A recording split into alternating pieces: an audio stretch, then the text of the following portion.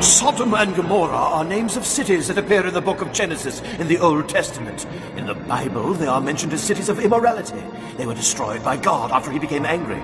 But the facts are different. In this way, concerning the comet, there's a lot of interesting information jumping around on the net. Stories of the government's secret operations, stories of alien life forms, and suspicious religious cults are saying God is coming to Earth. But, as discussed before, there have been many stories about the Cosmic Emergency Management Agency covering up vital details about comets for a long time.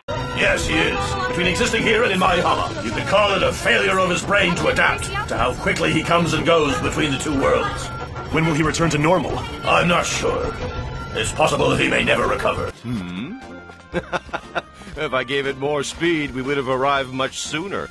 But we only had just enough fuel. Next time, I'll have to tell the higher-ups to give us preferential treatment.